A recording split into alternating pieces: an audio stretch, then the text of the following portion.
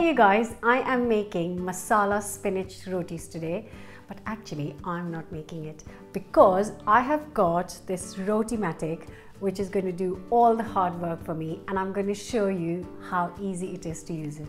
First off, we're going to prepare our dough mix, and for that I have got 3 cups of whole wheat flour or chapati flour, and to this I'm going to add a few spices. So I've got 1 teaspoon of salt, 1 teaspoon of chili powder. You can reduce it if you don't want it that spicy, and 1 teaspoon of amchur powder or mango powder. I've got 2 heaped tablespoons of spinach powder going in, which is going to give it all the flavor and the goodness. And the last thing going in is 2 tablespoons of onion powder.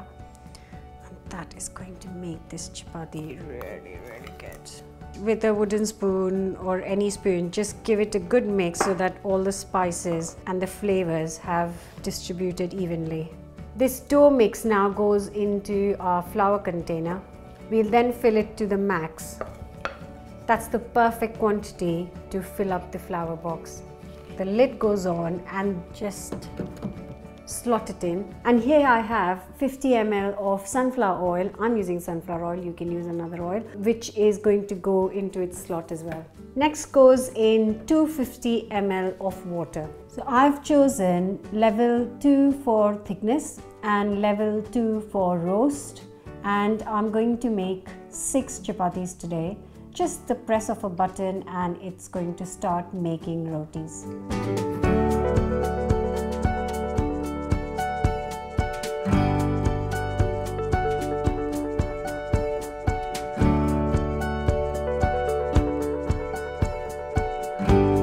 And just like that, my chapatis are ready. But that's not it. I'm going to show you how to make it even more delicious. I'm going to start with a hot pan and add a tablespoon and a half of sunflower oil. To this, I'm going to add 1 teaspoon of cumin seeds and 1 teaspoon of mustard seeds. Half a teaspoon of chili powder, half a teaspoon of salt, 1 teaspoon of garam masala. Just quick mix. Now add 5 boiled potatoes which I have chopped roughly, and to top it we'll add half a teaspoon of turmeric powder, and just add 2 tablespoons of hot water so that it's easier to mix it all well. Now you can turn the heat back up and just get it all nicely mixed. I'll let it cook for a minute and then it's ready.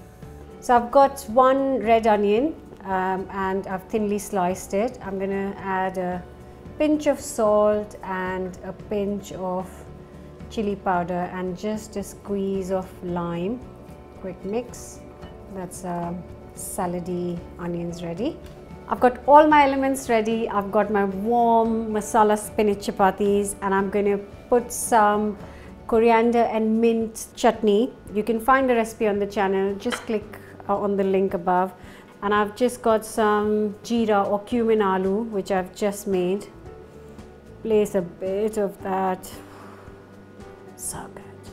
And a few of these onions. Just a bit of leafy coriander, and that is ready.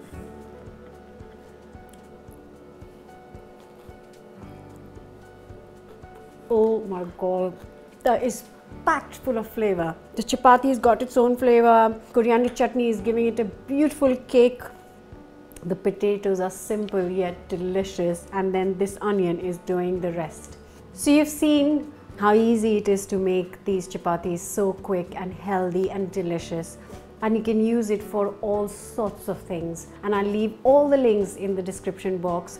But do try this spinach masala chapati with the fantastic filling. So good for lunch boxes, dinners, lunches, whatever you want. You can have all the elements ready in the fridge, come home, just press the button, get your chapatis ready, and you have this ready in minutes.